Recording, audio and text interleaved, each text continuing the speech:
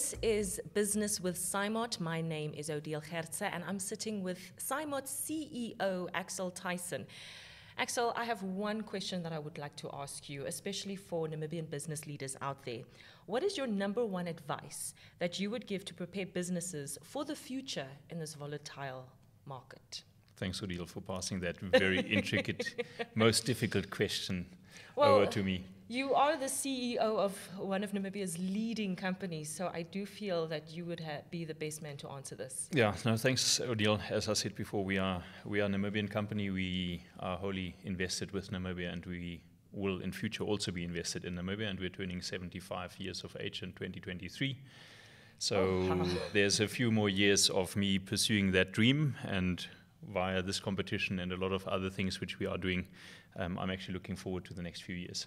So your question in terms of what is the most important aspect which Namibian business leaders should focus on, I think learning from what has happened at the start of 2020 is that change is there. Mm-hmm. Change cannot be taken away, and the world will never be the same as what it used to be in the past. So my answer to you would be adopt change.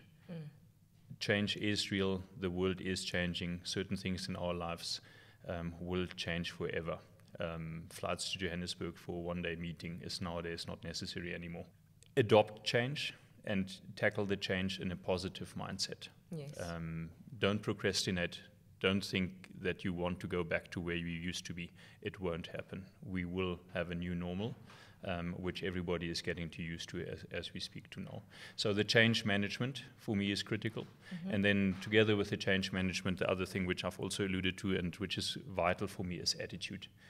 The attitude which you start your day with, the mindset which you approach your daily lives, whether it's your family, whether it's your business, whether it's your favorite pastime, sport or whatever, is so vitally important for us to succeed. So I would encourage everybody out there, even though there are a lot of negativism around us, but to adopt a positive attitude, embrace the strategic leadership as executives, communicate with your staff, but be positive and engage with the other people out there in a positive mindset.